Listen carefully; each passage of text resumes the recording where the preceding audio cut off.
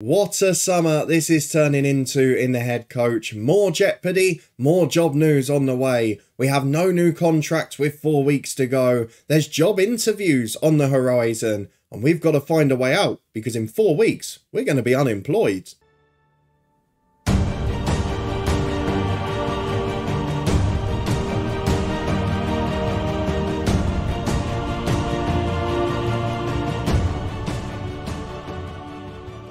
Yes, hello and welcome along to part 25 of the head coach with me, Daniel. We're not bringing up the quarter of a century in style though, because with 27 days to go on our Peterborough Sports contract, we are yet to be offered a new deal. We met the objectives going from 6 points from safety to 10 points clear and safe at the end of the year. But the board weren't happy enough with that. They don't consider that avoiding a relegation battle. And as a result today, we are continuing the hunt for a new job. We've applied for 8 or 9 since the season ended. And today, we're not back with 1 interview. We're not back with 2. We're not even back with 3. We have got 4 interview offers. And that is a real promising sign for me. The fact that others think we've done a good job. One of the media links when we'd applied for a job actually said that we'd done good work at Peterborough Sports, and that in itself was justification. So if you're looking forward to seeing who they are and whether we get any job offers before the end of this episode, then please do put a thumbs up on the video. We've got 4 weeks to avoid becoming officially unemployed, and we've got man flu, but that's not going to stop us going to the interviews. So hopefully the boards will forgive us for that, and one of them will give us a chance to continue our career, because this club is in a mess. 500 grand in debt. Peterborough Sports, I don't know what they think they can get, and I'm going to keep an eye on them next year because I think they might be in trouble. Having said that, we are massively going to miss Carl Hudlin. We're also massively going to miss Russ Wilcox, who has shown us that the AI director of football can be good in FM23. So hopefully if the new club doesn't have one, they'll go and employ him, as he's got a good relationship with us now.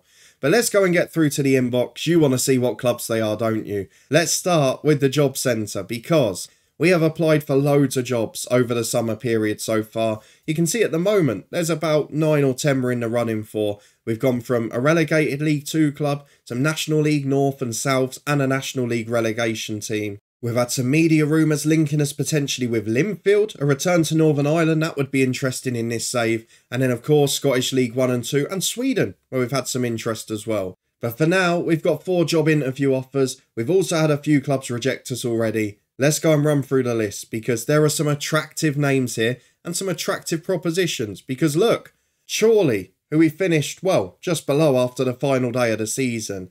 Oldham, a massive club that have found themselves down in the National League North. They were actually in one of my FM23 top 3s as a team to manage this year. They've come down again, and we've seen they're in financial mess. So that might be a more similar type of role to this one.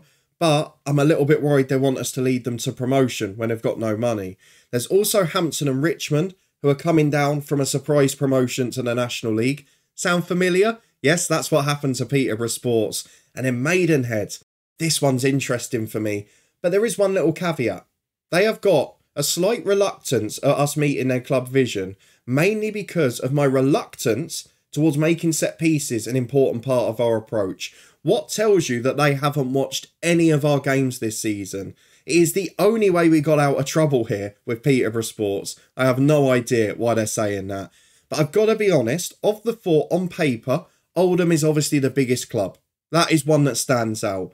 Maidenhead, being the only ones in the National League South and have got the best squad on paper, which obviously I've done my research, I'm preparing for the interviews. Maidenhead have got some cracking names. They've got 3 players tied down for next year who are all excellent for the level.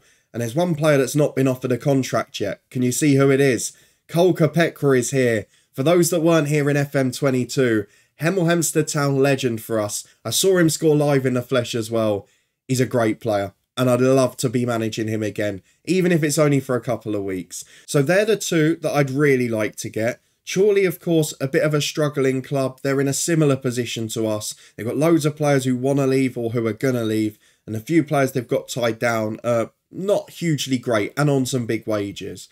In terms of Hampton and Richmond, they're a little bit different. They're coming down from the National League. They've got some players on bigger money, a few again wanting to leave.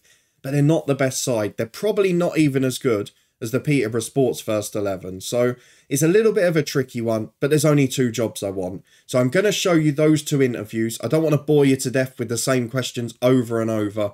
We'll get through those 2. We'll keep progressing through the summer, and we'll see if one of our 2 first choices offer us a job. Because if those 2 go, it's a no-brainer. If it's the other 2, we maybe have a decision to make. Let's start with Maidenhead.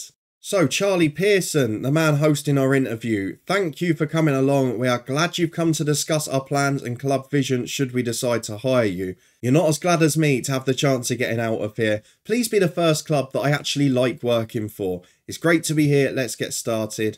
Some people might be concerned at your lack of experience in this country. We're still going to get that after only being here half a year. I'm just going to ask for a chance. I admit I don't have much, but I need it. I need someone to give me it. Why are you thinking of making what some people would describe as a sideways move? Well, if you look at the 2 squads on paper, it's not. I tell you what, give me your job, get me Kyle Hudlin and Russ Wilcox. I won't say a word. I'll take you into the playoffs. I am keen to make my way up the managerial ladder. I think this is an opportunity. What I want to tell them is I think this is a bigger club and I'm going to take you further, and hopefully that'll do it. Why have you felt it acceptable to apply for a number of jobs whilst employed by another team?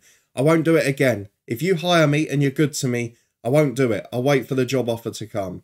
Can you explain why you appear to be in the run-in for a few jobs right now?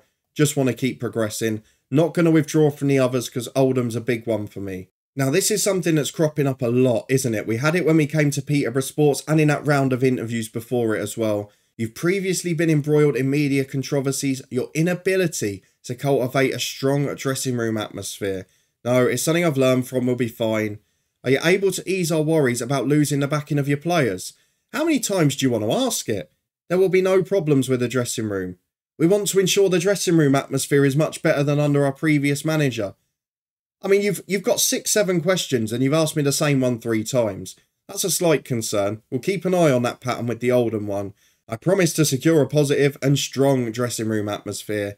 You're potentially replacing someone who did not enjoy a good relationship with the fans. I always try to forge a strong bond. They love me. Don't you worry about that. We understand the importance of having the right backroom team. Oh, no. This is the head coach. You decide that for me. Let's have a look at the club vision. That is the main thing. Develop players using the club's youth system. I hope it's better than Peterborough Sports. Make the most of set pieces. Keep me Cole Capecqua. I'll keep your goals. And then moving further down.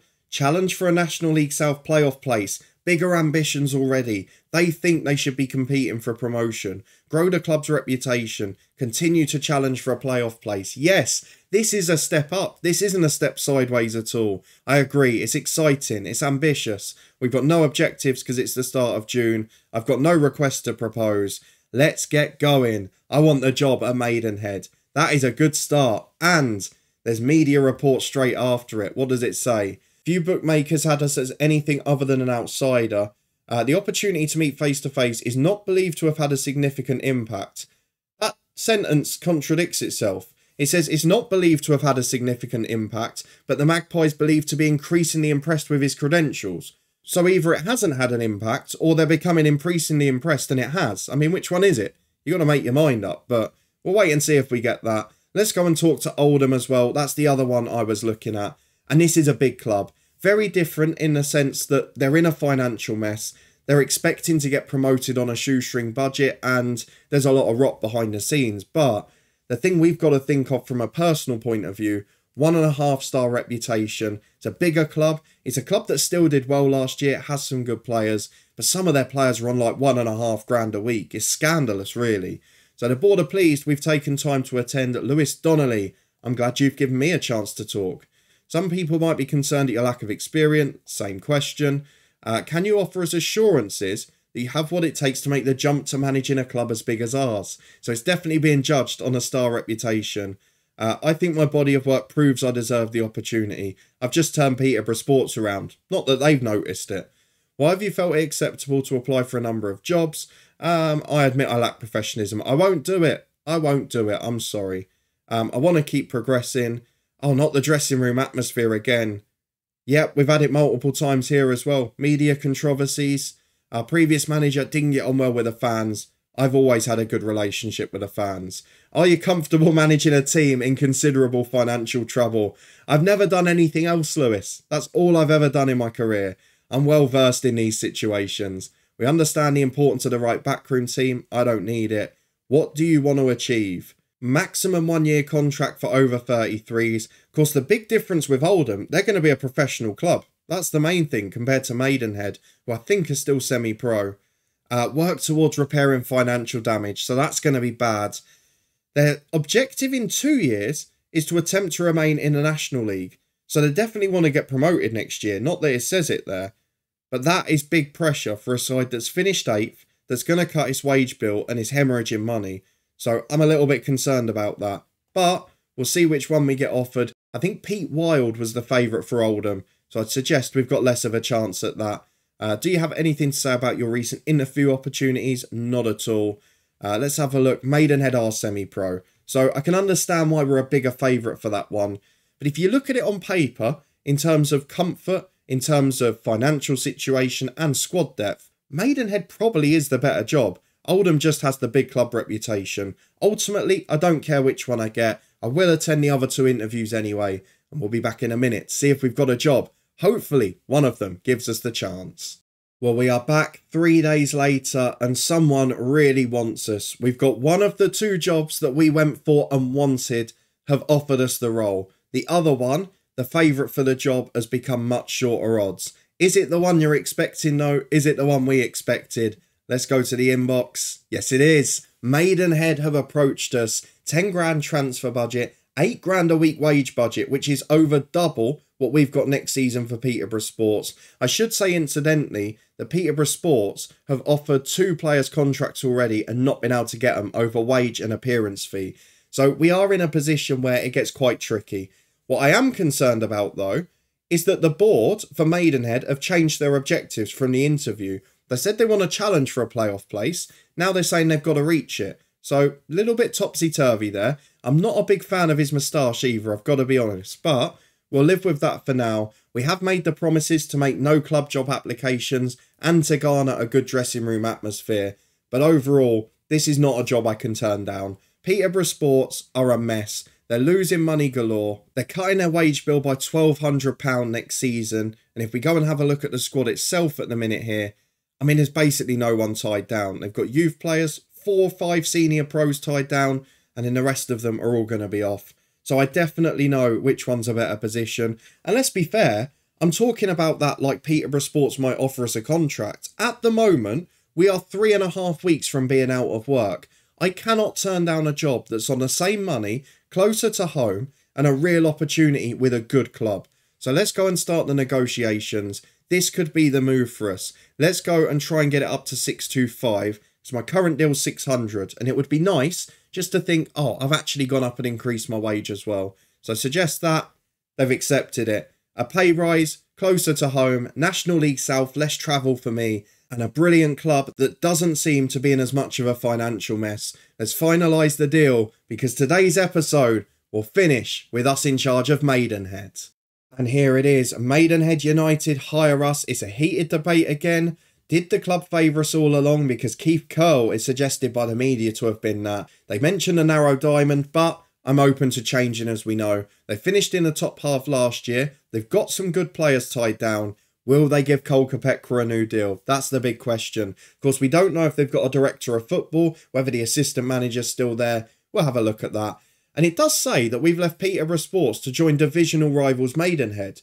But one's in the north, one's in the south, in terms of division. So I'm not quite sure that's right either. But let's go and get through to the next screen, see what we've got to work with. Media prediction was 3rd this year, so I did tell you they had some decent players on paper, and it seems that that is reflected in game. 1-star reputation, fierce rivals Marlow. Of course, they start in the National League in real life. We've got an assistant manager in Ryan Peters, we'll meet him in a minute. Wage and transfer budget bigger than we had. They've got their own ground with a 4,500 capacity. They got relegated in the first season, of course, or the second season, in fact. So this is only going to be their 2nd year in the National League South. Poor training facilities, below average youth. That's not bad for this level. And fairly basic youth recruitment too. Let's get through to the next screen. What have we got here? A narrow diamond is suggested there, but that's probably because of us. We'll look at the players in a moment.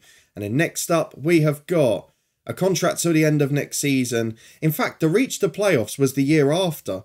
So next season, there isn't actually an expectation in yet. We'll discuss that as we go in. But for now, developing players through the youth system and making the most of set pieces, I'm fairly happy to do both of those things. Let's go and have a look at what they expect. Supporters want to reach the playoffs this year, get the better of Marlow if we play against them, and finish above Slough in the league, which I think we can do. Let's get through to our first day in the job and meet the players that are definitely here for next season.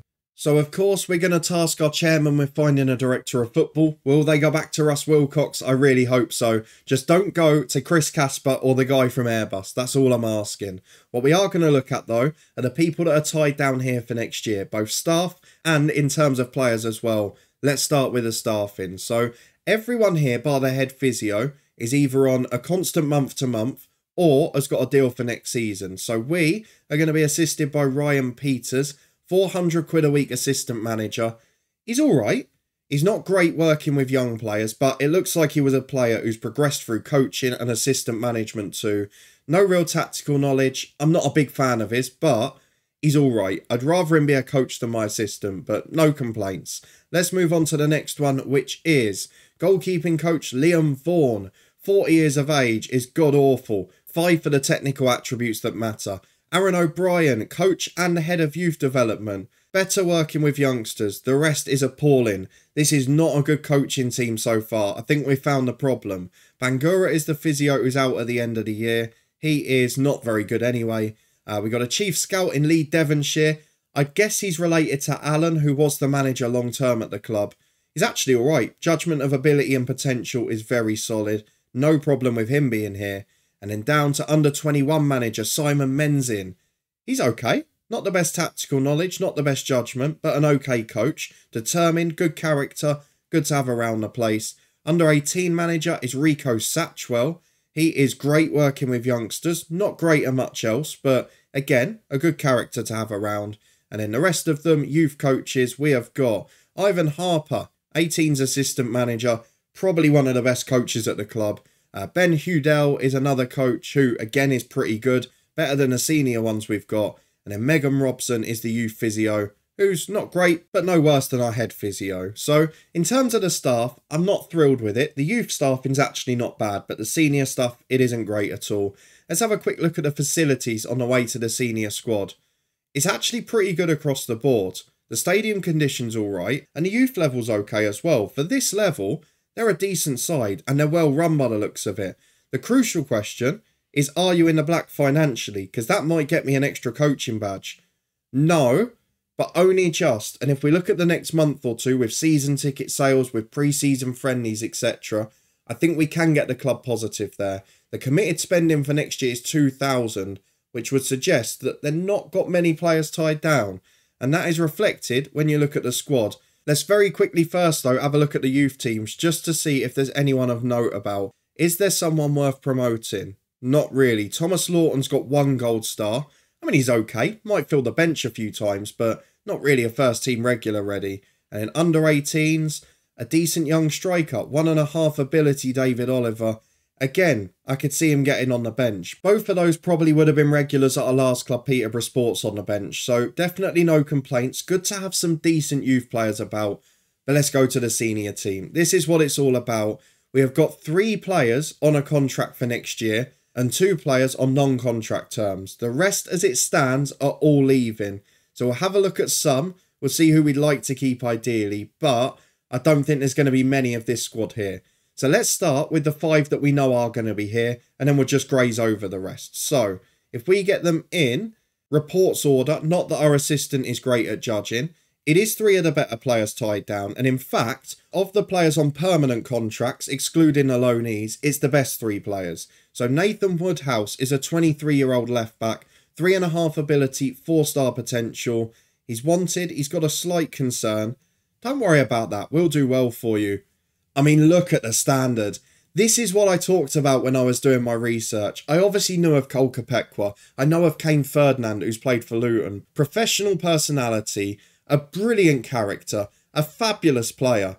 This guy would have been the best player at Peterborough Sports. If we could find some quality to go with him, I mean, this is going to be a great side. All we need is a director of football that gets us good players to fill the squad. Because at the moment, people like this are players that can be built around. And even if he ends up going to Crawley, you're talking 30, 40 grand into the club. It's a massive quality player we're talking about here. Through the Crew Academy, which is famous, of course. But let's talk about the next two. Ollie Ewing, you may remember the name.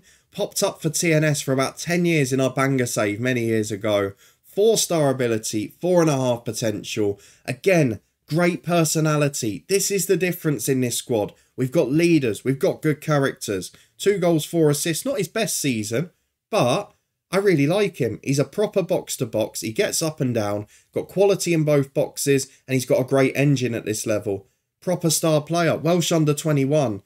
I mean, we can't ask for more than this. If we keep those two and Alfie Lloyd is any good, we've got one hell of a spine to build around. Because Alfie Lloyd, a 3.5-star, 22-year-old right winger. Oh, he's not a winger. He is a striker. And look at him. Great finishing, composure, first touch, electric quick. That boy will score goals. And yes, he can play as a winger. But if I can find a front two with him alongside a big man, what a player. 9 goals this season, quite a few assists as well. I like him. I mean, either position he's going to be a star. But what a player to start. Those 3 are definitely here. The other 2 that are on non-contract terms are Archie Thomas, 2-star midfielder. Pretty much par for the course, as good as most of the centre mids we had at Peterborough Sports. Again, determined personality. What was Lloyd's actually? I didn't see. Fairly ambitious, good determination, no complaints. And then the other one was Reece Smith. 2-star ability, 3-star potential. A really good versatile backup, just what we need. You can see he's played off the bench loads this season. Can play off either wing, number 10 or up front. I mean, the players that are here are promising. Add to that we know a director of football could come in and tie some of these down. Cole Kopekwa, absolute legend. We know how good he is. Kane Ferdinand, I think, wants to leave, so he's probably not going to be here. Charlie Adams, 30 years old. He's a good player. Spent most of his career in the National League. Emil Akwa, 24-year-old striker. Target man at 6'3" would be good. Siko Azare, an okay right back. Maybe not the best going forward, but defensively rock solid and quick too. Ashley Nathaniel George, a 30-year-old right winger, a solid backup. Sean McCloskey, another one who I think wants to leave, but a decent pro. And then 2 goalkeepers as well. You've got a 20-year-old who's not great, and you've got a 17-year-old who's even worse. So maybe a goalkeeper's the priority. And I think that's the sort of jeopardy that comes with this. There's a real good core of players here, even the 3 that are the spine of the team. If 2 or 3 of the others get tied down by a new director of football, and then he can add 6 or 7 bits of quality, add to that the couple of non-contract players there and a couple of good youth players too. It really looks good on paper. I'm excited. I want a good director of football. That's what we're going to be setting the chairman to do. And this, I think, could be the big break for our career. A club in non-league that's not in the worst financial position. Its expectations, I think, are realistic. We can get the playoffs with the right signings.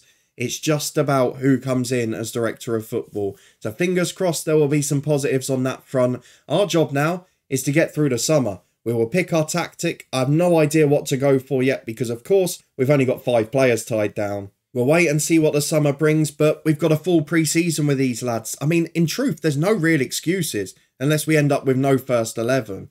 But overall, I'm really excited. I'm glad to be out of Peterborough Sports. All of that suffering at Airbus and in our last club, I think will be worth it now. Let me know what you think of the players that are here. Let me know what you think of the move and the fact that we got offered the job so quickly, which has to be a good sign. Do you think we're going to be a success? Are you as optimistic as me that this could be lifted off? And please, if one thing this chairman does, get me Russ Wilcox, because I would trust him with a rebuild. Let's see what happens though. It's only happened a few times in our head coach history. If you're looking forward to finding out, as we'll return for the first day of the National League South season and a big summer transfer special, I hope, then please do put a thumbs up on the video. Subscribe down below for daily FM23 content from 2 long-term stories. We've got a big surprise episode in our Builder Nation tomorrow, so make sure you're up to date with that playlist and come and join our Twitch streams every day up in the eye above. There's also links to other playlists, including the top 3, where I told you should be managing Oldham this year. But we're not doing that. We're at Maidenhead. And I'll see you in a couple of days' time to find out what we've got to work with.